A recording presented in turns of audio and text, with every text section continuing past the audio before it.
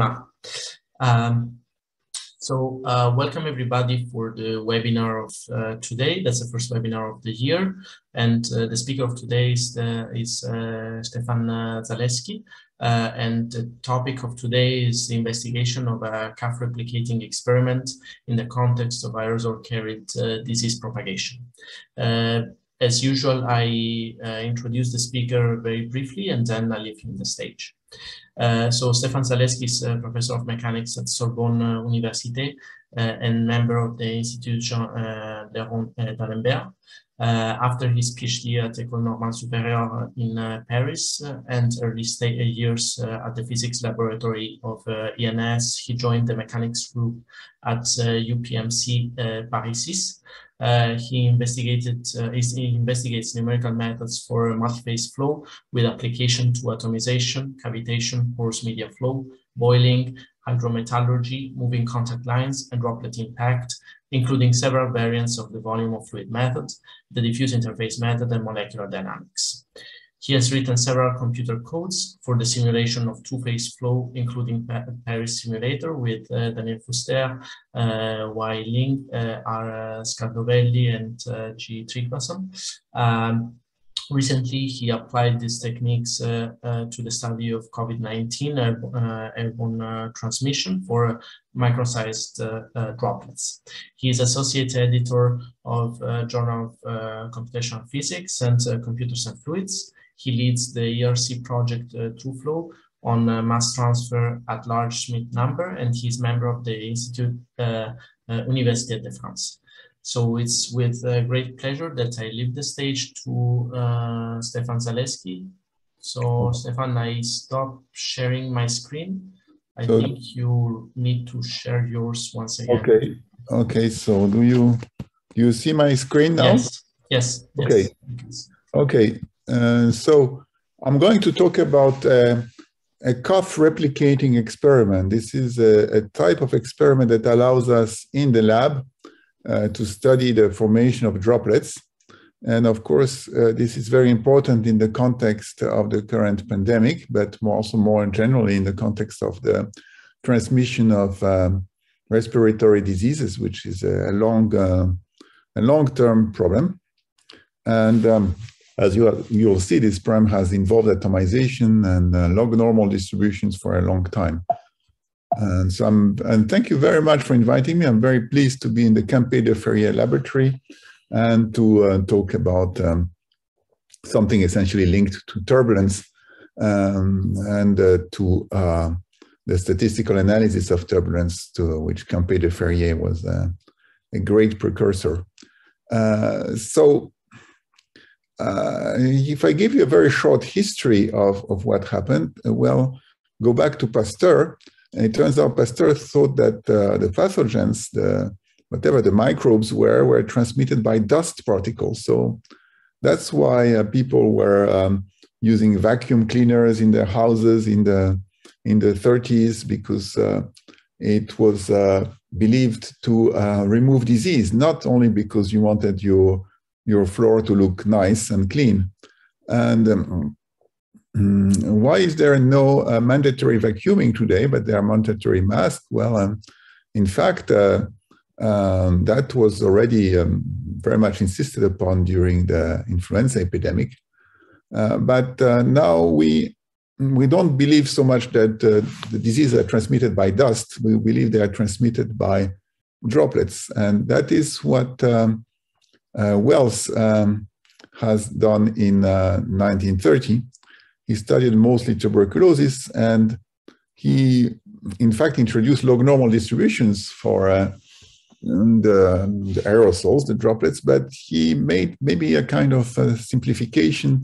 He introduced this idea that there were large droplets above 5 microns and small droplets below 5 microns, and then the doctors started trying to find out whether the droplets in a particular disease were larger or smaller than 5 micron, and it's absolutely not the way that physicists or fluid mechanicians think. We basically think in statistical terms about a distribution. So I will discuss that more in depth in what follows.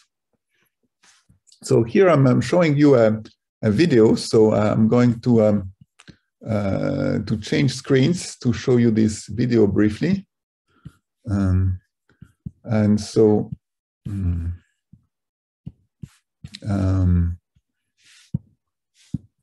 this is the video I want to show you.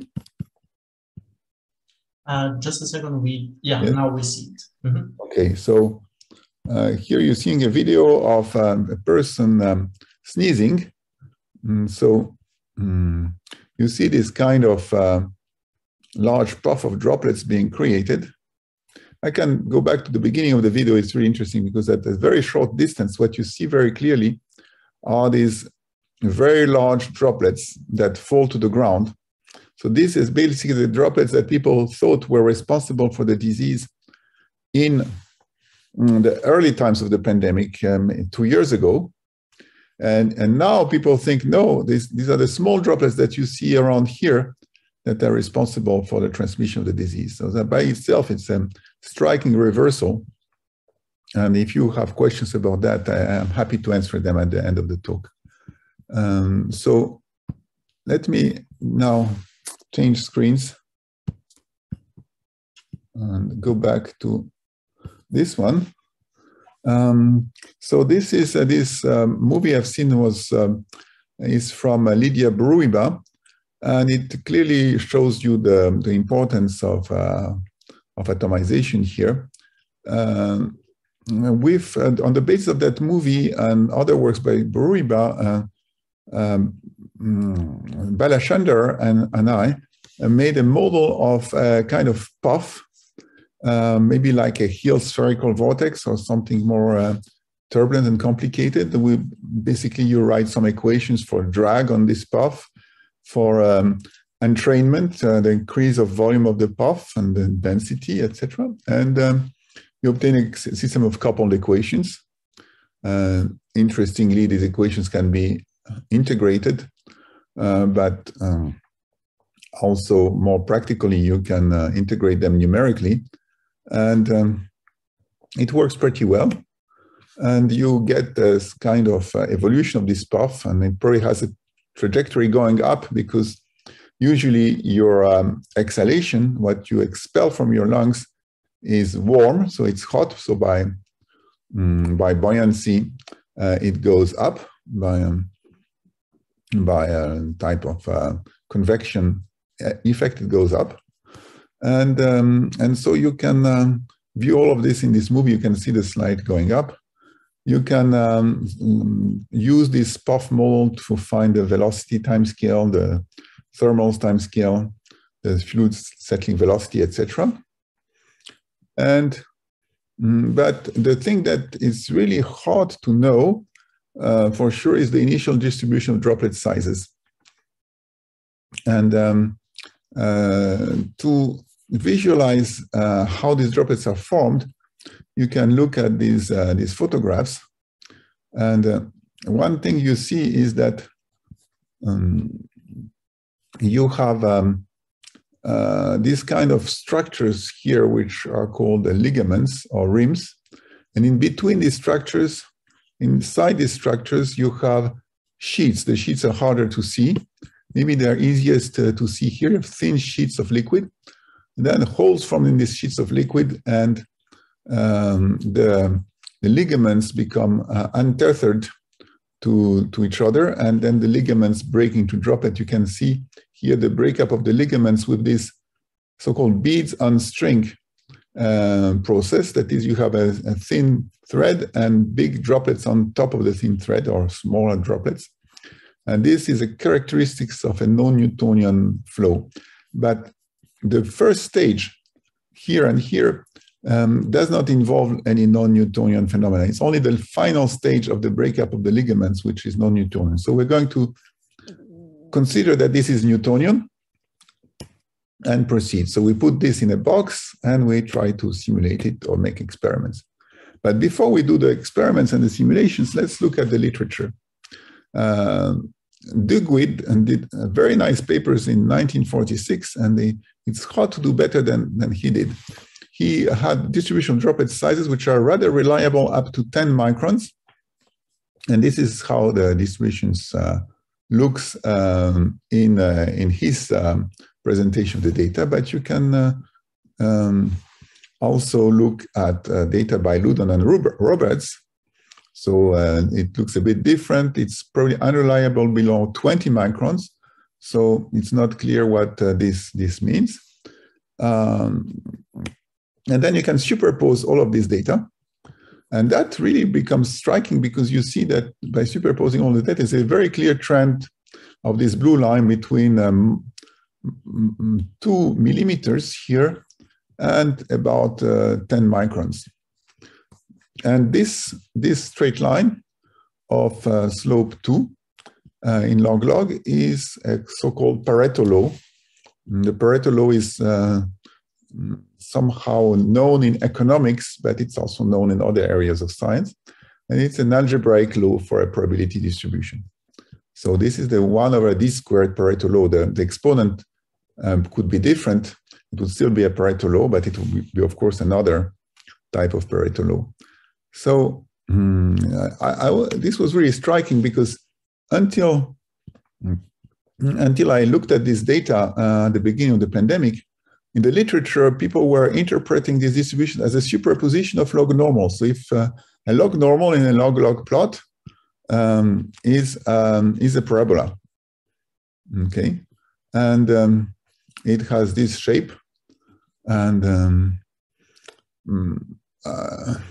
it is easy to try to fit a parabola to any bump in this curve. You can put another parabola here. It does not mean anything to me. It doesn't mean anything. That is the only thing that you can get really is a trend like this. Will not be the case in other experiments, but in this case, I don't think the log normal makes sense. You can look at other more recent data. This is data from 2013, and they look really different. You have 2 modes, you have 2 bumps instead of 1, but if you look more carefully, this is a volume frequency. So you have multiplied this type of curves, which are frequency curves, by d cubed to have a volume instead of a number. And so that depresses the small d. And moreover, this is not a log plot, but a linear plot. So that explains why these 2 plots look so completely different. And perhaps this gap that you see here has something to do with this type of gaps here. So I don't think at all that this and this are contradictory, and I rather believe the Dugwit plot. But we are going to see that we did experiments that give a fresh view on this. So let's first look at how we would do the numerics. So we have, of course, solved the Navier-Stokes equations. This is for multi-phase flow, so the viscosity is inside the divergence here. You have this singular term, which is a surface tension. The interface is resolved, and we move it either by specifying its velocity, or we move it using this weak formulation for the characteristic function. And so we perform atomization simulation. So I did this little graph to show you how rapidly the topic is progressing. Every 6 years, approximately, we have a new milestone. And so, for example, between 2004 and 2010, we went from 5 million grid points to 6 billion grid points. And now we have 4 trillion grid points, the equivalent, because we're now using octary grids. So that is, we don't refine everywhere. But if we refine everywhere the same accuracy, that would be equivalent to 4 trillion grid points. And that was done by 2 students in our lab. From all these studies of atomization, and from the experimental studies, shown 2 pictures here with experimental studies, you can have the idea that atomization proceeds in 4 steps. You have a primary instability, usually Kelvin-Helmholtz instability. Then you form holes. You form sheets. I told you about these sheets here in Lydia's experiments. You can see them here in another simulation we did. Then you get holes in these sheets. You get the formation of Taylor-Kulik rings at the end of the sheets or of ligaments. So 2B and 3 are the formations of rings and ligaments. And finally, you have rupture of the ligaments. There are other mechanisms by which droplets form. For example, you have also droplets that form at the edge of the rim. So at this is an expanding hole. At the edge of this hole, you can have also ligaments and droplets forming, or at the edge of this rim, you can have droplets forming, maybe a bit like what you see here. So this is the kind of four-step, roughly, mechanism of atomization. And because of the final step is ligament breakup, we want to know what is the distribution of droplet sizes for a given ligament. So there are several candidates. I've written 6 different candidates here. That's way too many. I've given equations for 2 mechanisms, the log normal and the gamma. But maybe none of this distribution is correct. We have to investigate. And fortunately, the ligament breakup problem is relatively simple. It's relatively cheap to solve for an axisymmetric ligament. So we can have a rather precise idea from simulation of what is the statistical solution of the Navier-Stokes equations. So we'll generate huge ensembles, more than 10 to the 5 droplets in our ensembles. And we set things up with some initial noise, as you can see here. We specify a specific Ohnesorger number that is it's a combination of viscosity and surface tension for a given ligament size. We take very elongated ligaments. Length over width ratio is about 100. And we generate initial conditions that is quite standard. We use air-water viscosity and density ratio. Already discussed on a Ohnesorger number and aspect ratio, and the ratio of the initial noise to the ligament diameter is 8%. So that's a very small initial noise. And so the ligament size evolves like this. So you have a main peak here, which corresponds to the Rayleigh plateau instability, the instability of a cylinder. You have a secondary peak, which we'll try to explain. And you also have a peak here at much smaller diameters by a factor of 4 or 5. This secondary peak corresponds to satellite droplets. And you see the first 2 distribution of droplet sizes are shown at time 12 and 14, and these times correspond to the maximum of the average droplet count. That means that the first you have breakup and the droplet number increases, and then you have the maximum number of breakups, and then you have coalescence and the droplet number decreases. So we are near this maximum, and that's where we're going to look at the statistics. So here are the visualizations of the simulations of ligament breakup. So you have here these Rayleigh plateau modes that form. It leads to these 3 central droplets. You have other regions where the breakup happens later.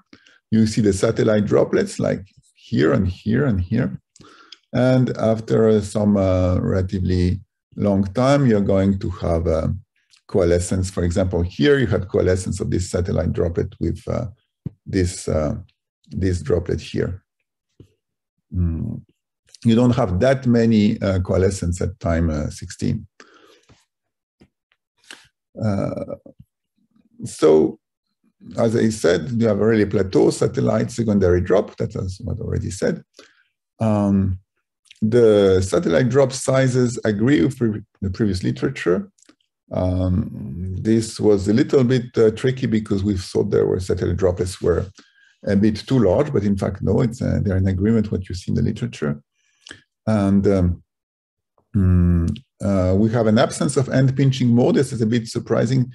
End pinching modes, which were studied by a number of other numerical analysis of this phenomena, predict droplet sizes which are about 1.5, but we don't see them, and probably because of our initial conditions. So these are the characteristic wave numbers in the Fourier space, and we now focus on the first stage of breakup. So you see here, we zoom on this region, and we see this sequence of peaks. So you can also see them in linear log terms.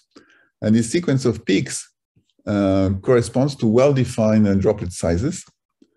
And this can be explained.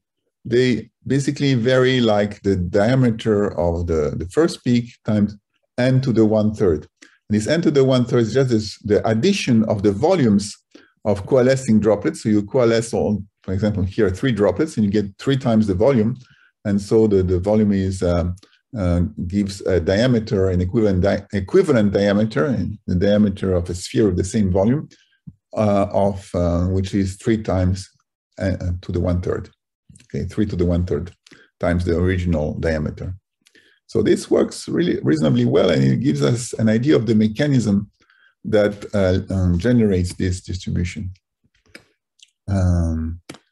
We can then try to find some models, and a model that works relatively well is to say the length of the ligament pieces that gives droplets is a Poisson process. And that gives you a volume, which is a so-called volume-weighted Poisson, that is gives you an x squared e to the minus x cube. And so it works rather well in the tail, but we'll look at this in more detail. Before we look at this in more detail, there is a notion of how long the ligament can be before it breaks. It's called we call it the Dreisen cutoff because of the paper by Dreisen, Jerison, Wischow-Toski, and Lohse.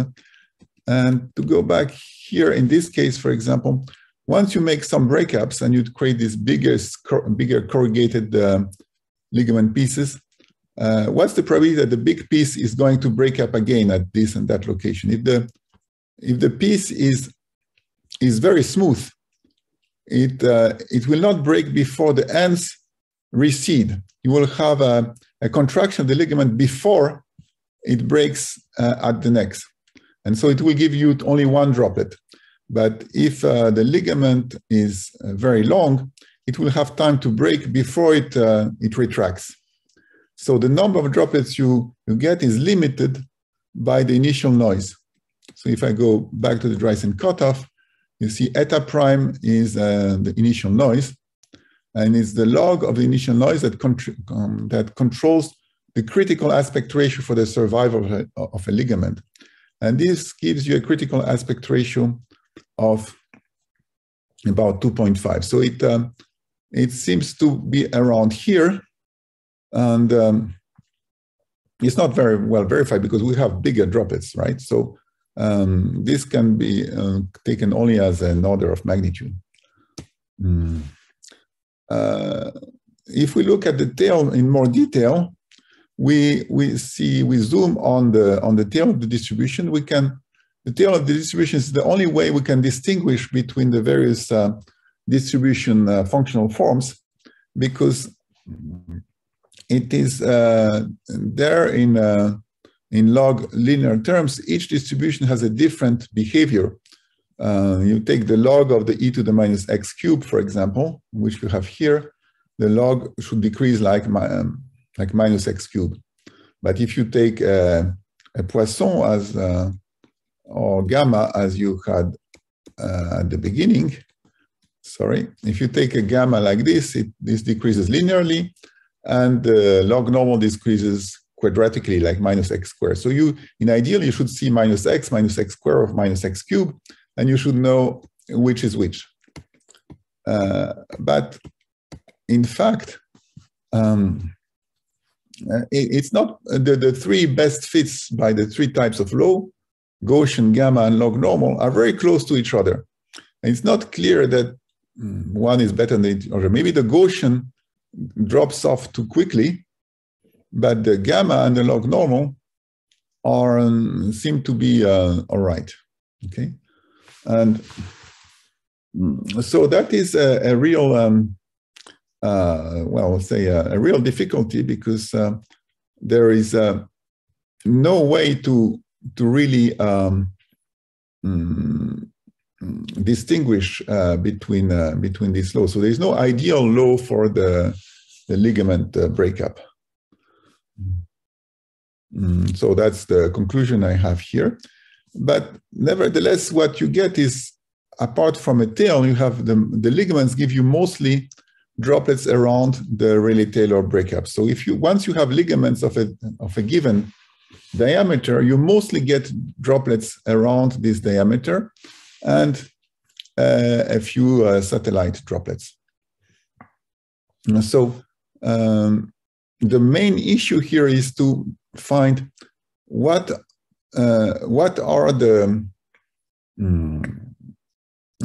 is the ligament diameter, and so for that you need to understand the global process of atomization. So let's now leave aside the ligaments for a while and go back to the whole process of atomization. And we're, of course, going to study this process of atomization in the specific context of cuff. So we're going to simulate what I like to call a cuff machine. It's a machine which was first developed by King, Rock, and Lundell in 1965. So they have this valve here. You have a free stream of air. You tranquilize the turbulence in this porous medium, and then you atomize a thin layer of liquid, which is represented here. And they wrote that it is a mucus simulant, because basically what they wanted to study is how mucus goes up in your trachea when you cough. But they didn't want to study atomization. They just wanted to study the waves which are created when you cough. But with this group of people, so that's the title of a talk that was prepared by this guy, Pallav Kant, and that I gave at the APS. So Pallav has actually is the guy who did the experiment. He's in the group of Detlef, and Youssef was both a student of us here in Paris and of Detlef, also contributed, and Caesar did the simulations, and Stéphane did the famous Basilisk code. So this is the modern cuff machine. So it's essentially the same machine that was done by Brock, but with modern technology or modern visualization, I would say. And so you have this transparent channel. You have a scraper to control the thickness of the initial layer. And you have the pressurized vessel here with a tranquilizing honeycomb for laminarization of the flow. And it's 2 centimeters by 1 centimeter. Viscosity is that of a water-glycerol mixture that is be from the viscosity of water to 50 or 100 times the viscosity of water. Surface tension is around the surface tension of water. And the flow velocity goes from 10 to 30 meters per second. There are some cuffs events that go up to 100 meters per second. That's really tremendously fast. But here we limit ourselves to 30 meters. And it's already very complex, as you all see. So this is our first experimental movie. And maybe you want to remember how it looked like for the human experiment by Lydia Boruiba. And it's very much the same. You have these big droplets that tend to fall to the ground. And then you have this huge stream of very small droplets that maybe you see in more detail here. Now the big droplets are getting close to the camera, so you really see them in great detail. And you start seeing some sheets being ejected. Also, it's less clear than in Lydia's photographs. And you see here some, maybe you can see some sheets bursting here, but it's not as clear as it will be in the following movies. And now it seems to slow down. And you really see these really amazing big objects here. And this was at a high velocity of 30 meters per second, a film thickness of 1 millimeter. And so that's the schematic of the flow. It has 30 centimeters long, 1 centimeter high, an impulse airflow here. And now we can look at it from the top.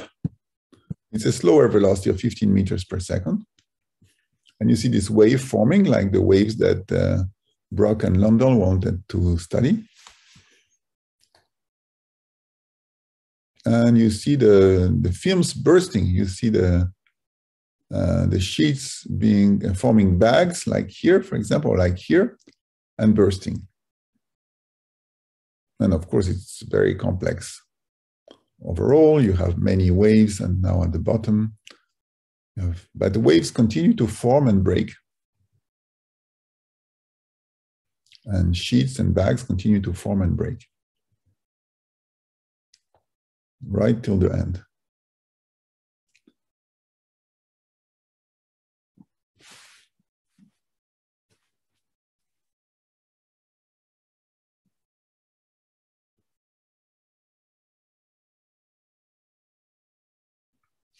There have been similar experiments in the past. For example, the experiments of the group of Crotelier and Hopfinger and Reynal and others in Grenoble, but they did not involve an impulsive flow as here. So that's a higher speed flow.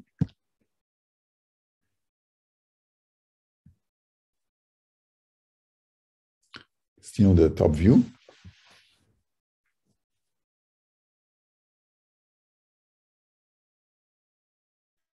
So now you see smaller bags. Of course, you can see the droplets moving more rapidly.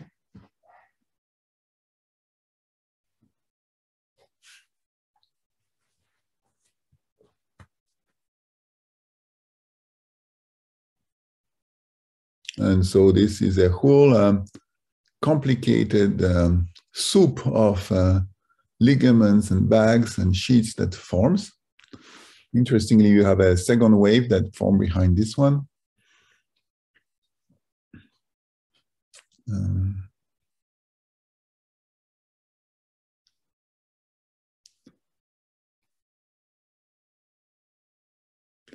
And another way to look at it is to look at the distance of this wave from the origin. So this is the movie with the red line being the distance, and this is the plot of the distance as a function of time. And you see it follows the linear law. So basically the bump or the sheet moves at a constant velocity. And this velocity is known as the Dimotakis velocity. This is an old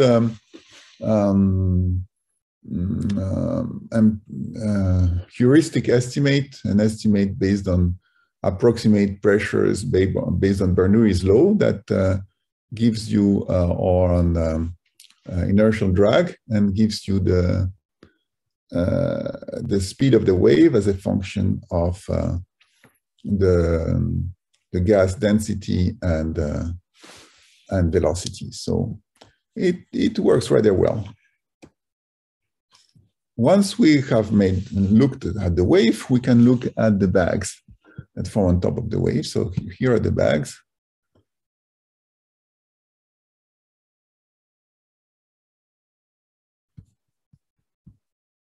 And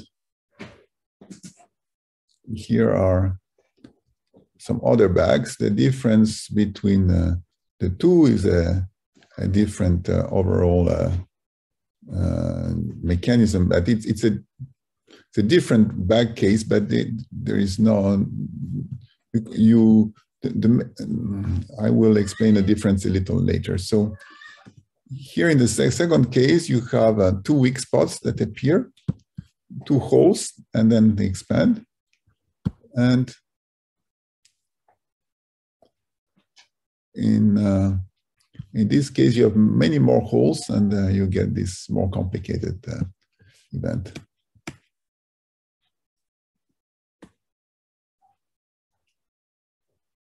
So the small droplets are droplets smaller than 50 microns. The rim that forms at the side of the bags gives you much larger droplets, larger than 200 microns. So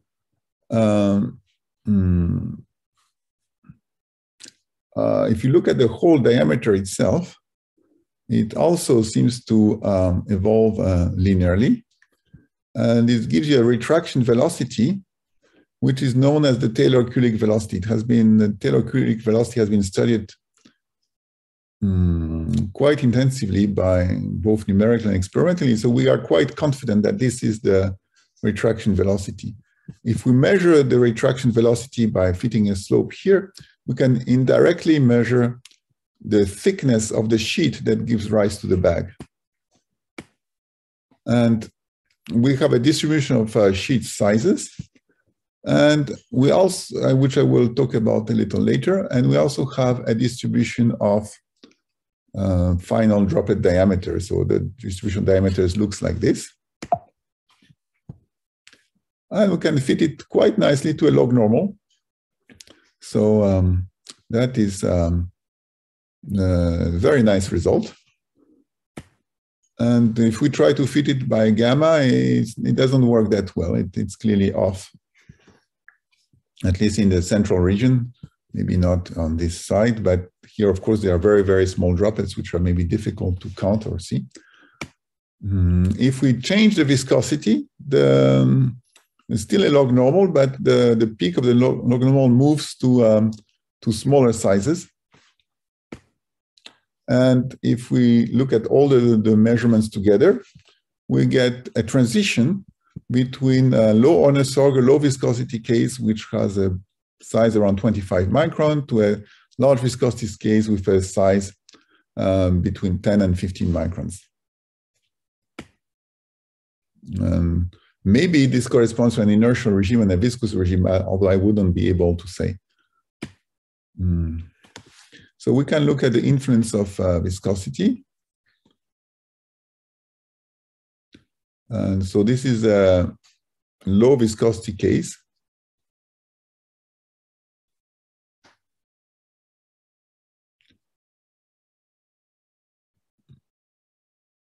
So you see relatively dense distribution of sheets and ligaments. And this is the high viscosity case.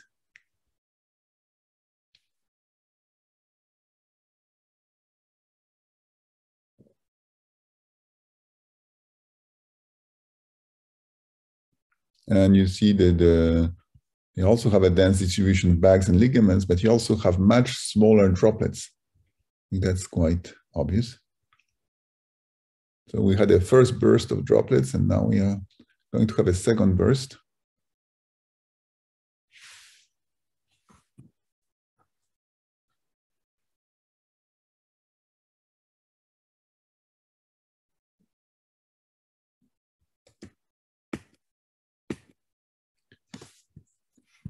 So the influence of viscosity can also be seen by looking at the size of the bags. So and the width of the bags. So we can look at the distributions of widths, of size or length L of the bags. So they are much longer for larger viscosity. The fact that they are longer means that they're also thinner, because the initial volume is approximately the same. So longer bags means thinner bags. It means thinner sheet thickness. And that was also measured, but I don't have the PDF here. So essentially, you get thinner bags. You also see they are wider and longer. So they're essentially thinner. And actually, no, I said I didn't have the distribution, but I have the distribution here. This is a distribution of the thickness of the bag, the thickness H, measured by the Taylor-Kulik velocity. And the distribution, the statistics are not so good, but clearly you see that you have the blue histogram is at for thicker bags. So that is the conclusion for the experiment, and the main conclusion is that viscosity promotes formation of deeper, wider, and thinner bags, and thus generates smaller droplets. So basically, if your saliva is more viscous, you're going to make smaller droplets. I don't think it has any real consequence for the disease, but it has a consequence because it leads us to think about the mechanism that leads to this bag formation and hole formation. And I will say a few words about that later if there is enough time. Just a few words about the numerics, which were done by Cesar Peretti and Raphael Villiers. We use, again, volume of fluid and the Basilisk code as before. We set up the simulation like this. We first set up a simulation with a very large velocity, 30 meters per second, and a thin film. So that gives you huge Reynolds and Weber numbers. But in fact, despite the fact that the Reynolds number is so large, the Kolmogorov length scale is larger than the grid size. And so we can be in by some definition of DNS, we are close to a DNS. By other definition, when you see in the details of the simulation, you see that you get this kind of filaments here, which are not quite physical. So you need to go at higher resolutions. So you have a kind of bag here that's supposed to form, but it's not perfect. And here you see the vorticity behind the sheet. So you see the kind of turbulence that forms in the wake of these bags. We see the distribution of droplet sizes. Again, we see a Pareto distribution. Probably the reason we don't see a log normal distribution is that we don't resolve the sheet thickness and can go below the sheet thickness. And then we go back to the smaller Reynolds and Weber of the experiments. And we get a sheet which is much more regular in the conditions close to the experiment. And we get the beginning of the formation of this bag here in this corner. So we are on the verge of reproducing the bag formation, but we are not quite there yet. I'm sorry for the cat. This is the vagaries of working from home.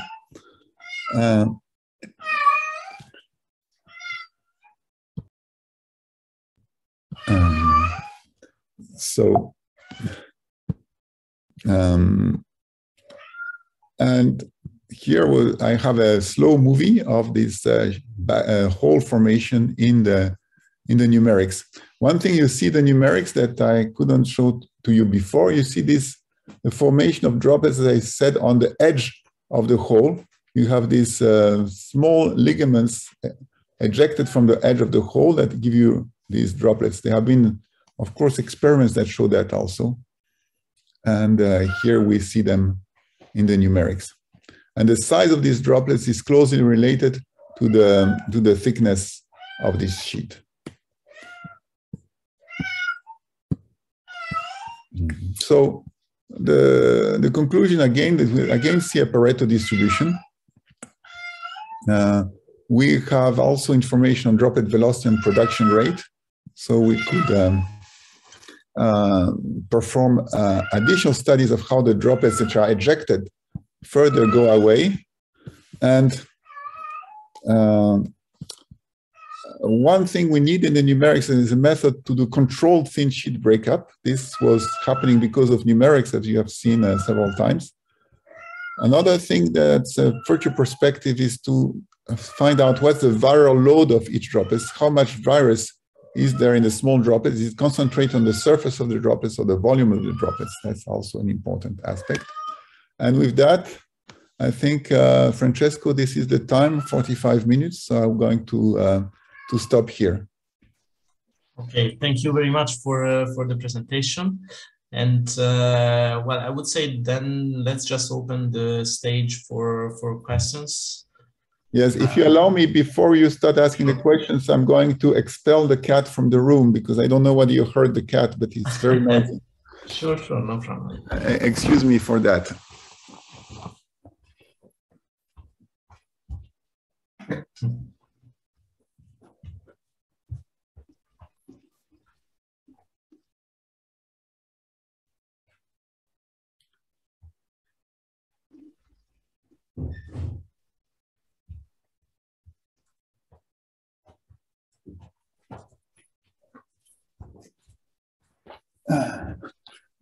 Okay, I have expelled the cat. Sorry about that. It's okay. So let's I see already someone who unmute. Is mine, Michael? Do you want to ask a question? You speak to me, yeah? Yes, I see. Okay. Stéphane, thank you very much for your talk. Just a small question. You mentioned the primary instability. What kind of primary instability? And you also mentioned impulsive flow. What is the typical acceleration of impulsive flow, and does it impact on the structure of filaments formation or droplets formation? Very good questions, Michael. Thank you. So the primary instability is clearly a Kelvin-Helmholtz instability. It has been studied in detail by really a large number of people, and including us, but also many other people. And for example, in the Grenoble experiment, we found an agreement between the primary instability. It's a noise-driven or basically turbulent noise-driven Kelvin-Helmholtz instability. So the most recent work by this is by my former postdoc, U.S. Stanley Ling, and by Jean-Philippe Matas of Lyon. Certainly you know him. So they both did some interesting work on this primary instability, and really very subtle comparisons. On the second issue, the impulsive flow, unfortunately, I must tell you, we don't know. We don't know enough. Our estimate is that the flow establishes on the scale of milliseconds, maybe 5–10 milliseconds, but we were not able either experimentally or numerically to vary the time scale of the impulse. So we don't know what would happen if we made the impulse faster or slower. So I cannot answer that, but it's an interesting question. People already asked us the question, so certainly something to investigate in the future. Thank you. Thank you. So I see there is... Stéphane, a quick question from Christoph. Yes, Christoph. You put some emphasis on determining the PDF of sizes, and you talked about various shapes, Gaussian and Pareto and so forth. For practical applications, with what accuracy do you need to know this PDF? Excellent question. For practical applications, you see, if a droplet is 20 microns, it takes approximately 20 minutes to fall to the ground, okay? So basically, if you're in a restaurant where people, and you stay 3 hours in a restaurant, you stay many times the droplet falling rate. So it's significant. If it takes 20 minutes to fall, all these droplets are away after 20 minutes, okay? And so it's important to know whether there are any droplets smaller than 20 microns, which will stay even longer. If you are in a football stadium, which is sort of closed from the above, and can the droplets stay 3 hours and fall back on your head after having floated in the turbulence for a very long time? What if you know the characteristics of the turbulence in your room, and the motions are centimeters per second, or on the scale of the motion of the droplets? So it's extremely different if there are no droplets smaller than, say, 10 microns. It's very different if there are lots of droplets smaller than 10 microns. That will make a big difference, according to me. According to the epidemiologists, it has been a huge debate whether these small droplets are important or not. For the doctors, the epidemiologists, they had fought this idea. They basically told us we don't need fluid mechanics. So they don't need answer to your question. They don't need to answer to any of the questions that we can ask as fluid mechanicians. So you have the two extremes here. You have people like me who say, no, it's extremely important to know the small droplets, to know how long they stay in a given turbulent situation, and and then how you can do experiments. I see. I guess for them, the viral load is perhaps more important. yes, the viral load is very important. And in fact, the error at the beginning of the pandemic was they thought that because the viral load, the minimum viral load, the minimal infective dose was rather large, they thought the small droplets were unimportant because they said, okay, if the small droplets were important, then a single individual could infect 50 people, okay? And this was not seen to happen so frequently, except in some of the very large clusters. So because the R0 was of the alpha variant was around 2.5, they said it's impossible. If it was airborne, if it was aerosol, it would not be 2.5, but it would be 10 or 15. But now we are here with Omicron, which has a R0 of 10 or 15, so more. So for measles, for example, some people say the R0 is 60. So really, it's super, it spreads super fast. And the reason, and if it spreads so fast, that means it has a small infective dose, and it can be carried by a small number of, a small fraction of the total number of droplets, the small fraction that is of very small size. And one last question. I assume that clustering of droplets and thereby becoming bigger is negligible in this case? Oh, the coalescence, you mean? Yes. Ah, that's an excellent question. It's generally believed that there's a first stage of atomization, kind of burst, where there is very little coalescence, but then there is a second stage. As soon as you trap the droplets inside vorticity, etc., then you start having some coalescence.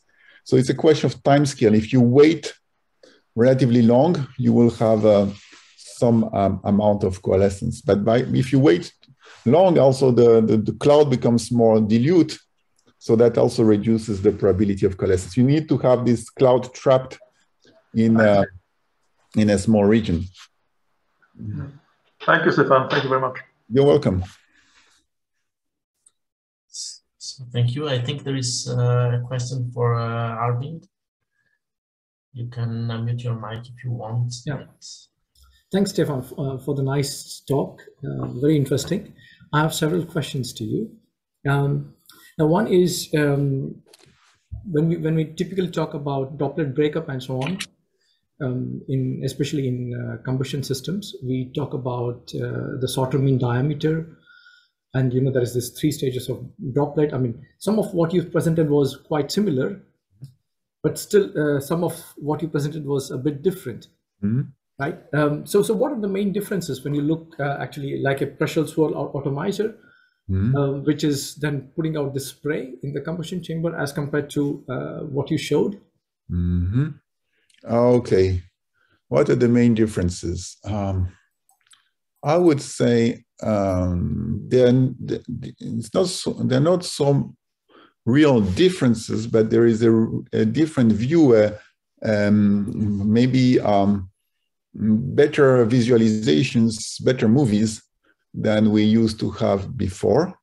And also we have this variation of viscosity, which was not done so systematically before. If you look at many of the experiments, I don't think people looked in so much detail at the effect of viscosity. In fact, when I gave this talk at the APS in Phoenix, someone told me it's very well known that viscosity has this effect, but he didn't give me any reference. So if someone in this room thinks it's very well known, please give me the reference.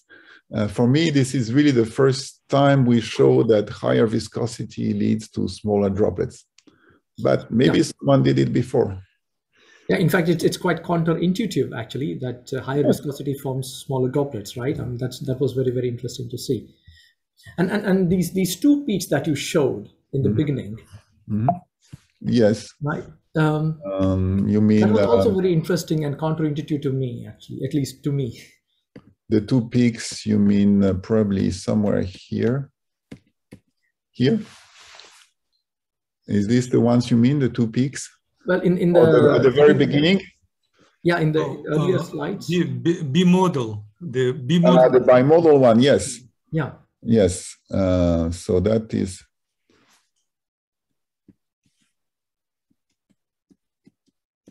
Yes, that is here. Yes, yes, but this in fact is an experiment, so you cannot say the experiment must be right. Okay, it's possible that this bimodal comes from you have a rim droplets, the edge of this sheet that gives you bigger droplets, and then the film droplets or the droplets coming expelled at the beginning of the whole formation. That could be one explanation for the bimodal. And the multimodal are just a superposition of a lot of bimodals like this. And it's well known that the bag mechanism of atomization leads to bimodal distributions. That again, and if you want to know what is new here, no, the bimodal is not new. No, I mean, this is still very, very interesting. I mean, coming back to, let's say, the virus propagation as such, what is your view when it comes to ventilation, right? And ventilation is supposed to have a very strong effect.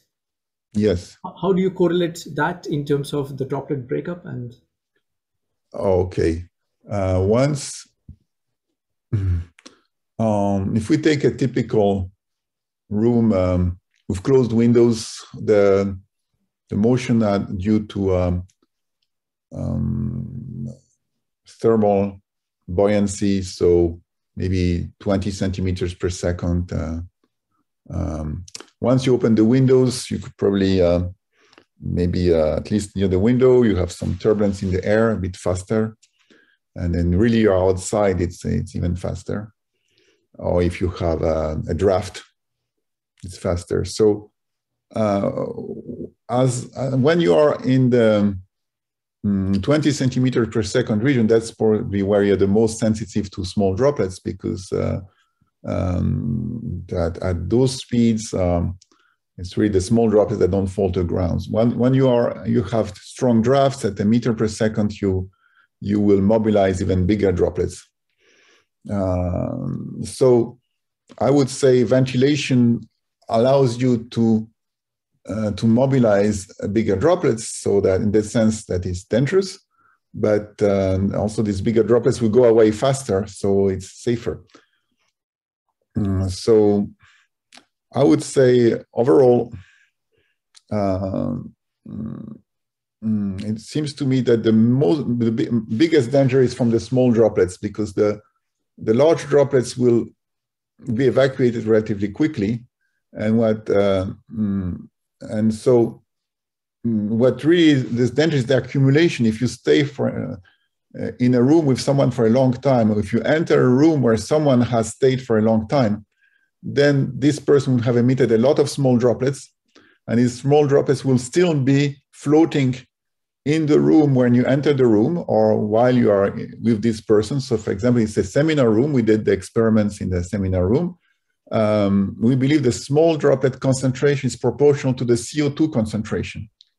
Of course, this is not the concentration of disease-carrying small droplets, because that depends on whether the people in the room are contaminated. But if you assume a fixed ratio of people being contaminated, then the CO2 is proportional to your risk of being contaminated. And we did the experiment in our lab. We have a CO2 measurement device, and when we open the windows, it stays near 430 ppm. So 430 ppm, this is a famous number because it both gives you the result of human CO2 emissions from fossil fuels, and at the same time it tells you the danger of COVID. So the two big problems of the planet are together in the number of 430 ppm of CO2. And if you close the windows, you see the ppm going up at the rhythm of maybe 20 ppm per hour and per person. So if you have 10 people, you go up by 200 ppm. You have 50 people, you go up to 1,000 ppm. And it's very nice, a nice linear increase of the CO2. It's very, very nice. You open the windows, it goes away. So my point of view in ventilation, if it's winter and you feel warm in your room, you are in danger.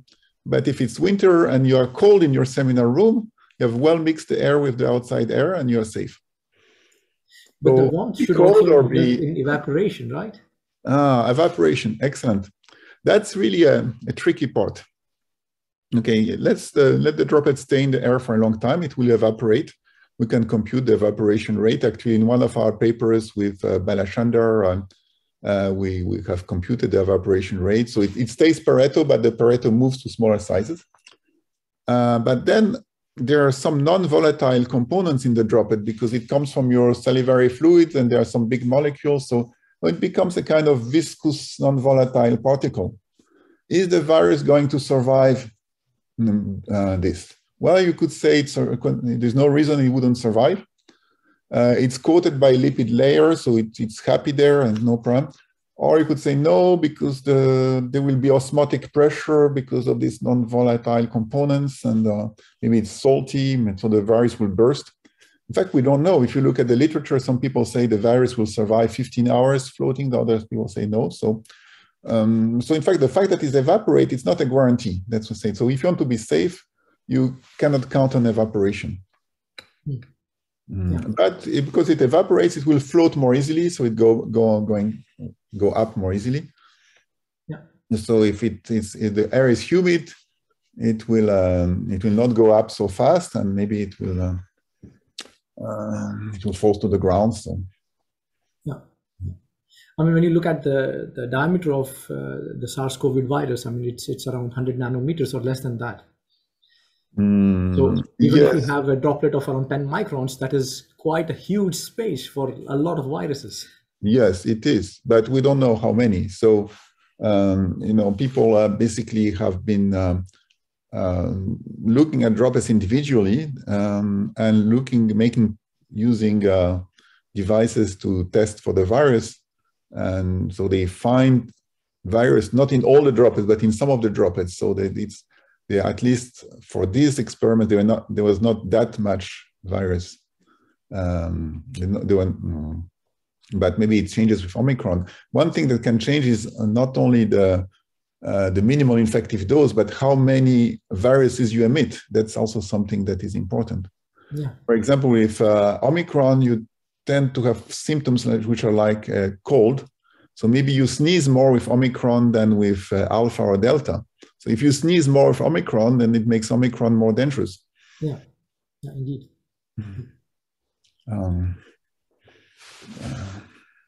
Thanks a lot. It was a very enlightening talk. So thank you for replying to the questions. Is there any more questions is there someone else who wants to ask a question? Just feel free to unmute your mic or write in the chat and I can report it.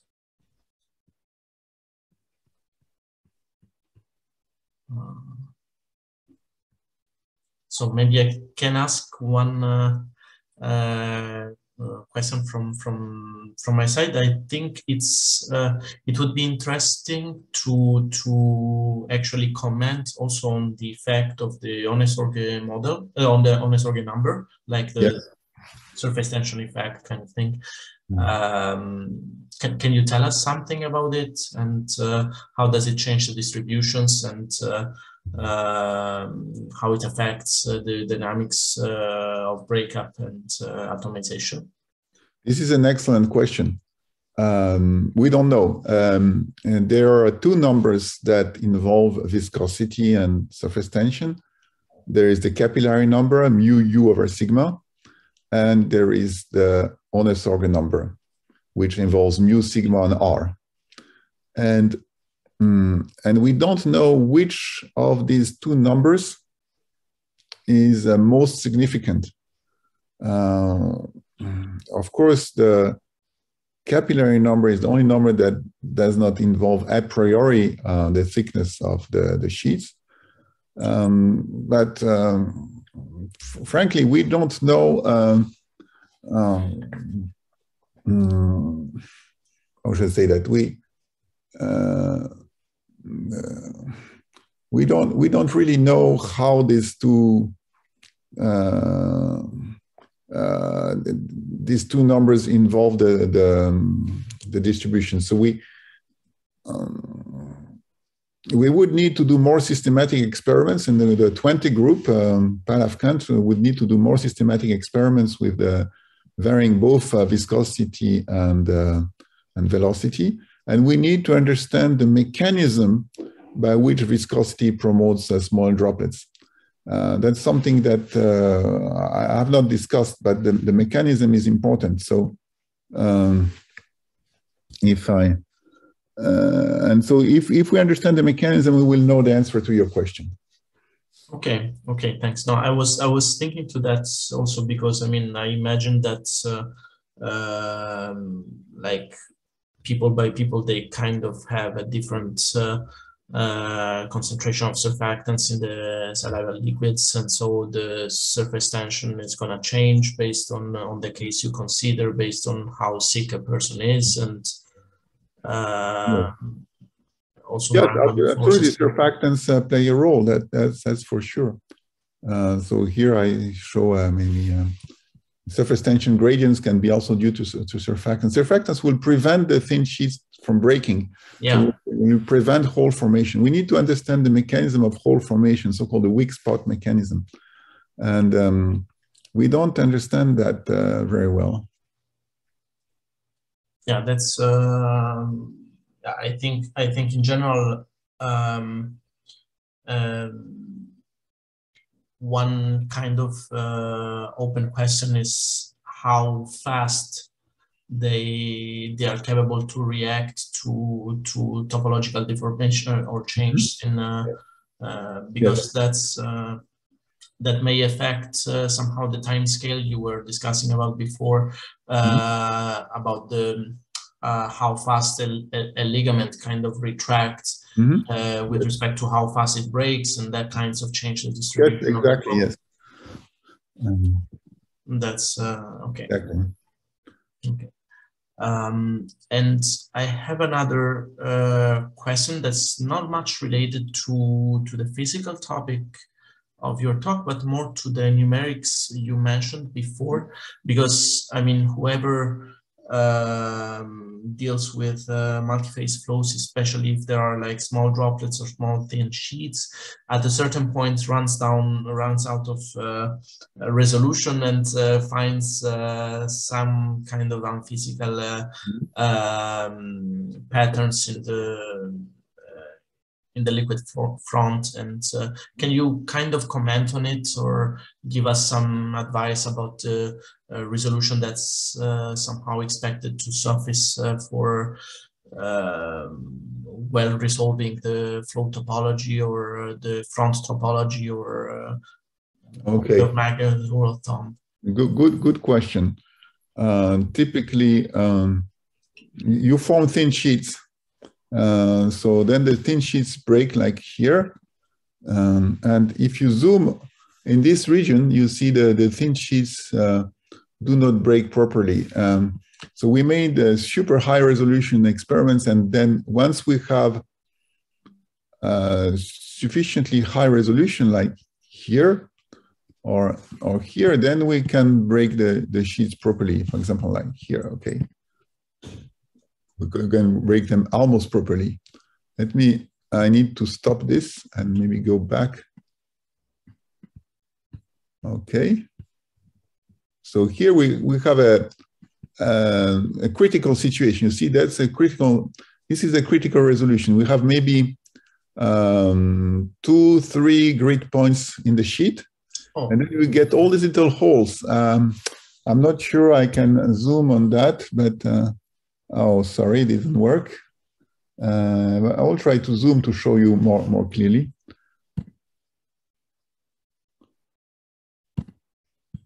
Okay.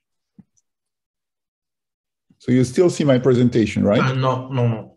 You don't see the presentation? No, I need to reshare it. Yes. Okay, now you see it, right? Yeah. Okay, so if now, do you see the presentation being zoomed or not? No, maybe not.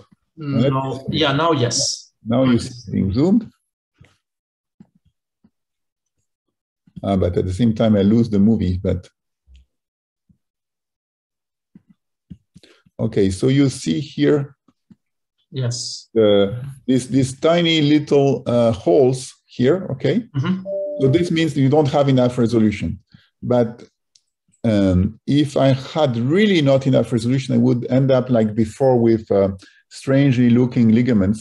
But in this case, if I continue a little bit, now I have a nice, well-defined hole. And now again, I have enough resolution, okay? So there is a transient time. There is a critical time when you don't have enough resolution. You need to have sheets that are really, to reach the level where you have sheets that are really well resolved. As you have here, the rest of the sheet is well resolved. And that's when you can start having enough resolution for the sheet and ligament and bag mechanism of atomization. It's very difficult to reach this sufficient resolution. And I assume that if you don't have enough resolution at the very beginning, but the kind of evolution of the topology is very fast, the front kind of loses the memory very fast, and you can regain like a physical development of you. That's correct. Yes, absolutely. Yes. One way of looking at this is going back to my kind of historical slide here. So you can see how the various historical atomization simulations are different. You see this one looks completely different from this one or this one. Here you start seeing the sheets and the ligaments, and here this one is approximately the same. The blue one and the green one are approximately similar. And Raphael, who is in the room here, he has done even a more refined simulation, which I haven't shown, and where you start seeing things in even more detail. So, in fact, this is something we have not published yet. This is something that we are in the course of publishing. This ultimate resolution effects. The resolution sufficient to clearly see the holes in the sheets. Okay, that sounds very, very interesting, at least from the technical point of view of whoever is using multi-phase codes. That's usually a big issue. Okay, thanks a lot. Let's see if there is someone else who would like to ask a question. So just once again, feel free to unmute your mic or to write in the chat. There is someone who wrote something in the chat. Okay, just good evening. Okay. Yeah. Okay. So I think that doesn't seem to be the case. So thank you once again, Stéphane, for the presentation of today. It was really, really interesting. And as you saw, it kind of raised a lot of questions. That was a good start for the webinars of LMFL 2022. Thanks once again. Thank you very much for the invitation. As I told you in private, it's a pity I couldn't visit your lab and be there physically in your lab. Yeah, next time for sure we are going to organize a seminar rather than a webinar. Okay. Thank you. And have a good evening to everyone. Okay. Goodbye. Bye. Bye-bye. Thanks, Stéphane. Bye-bye. Okay. Goodbye. Thank you.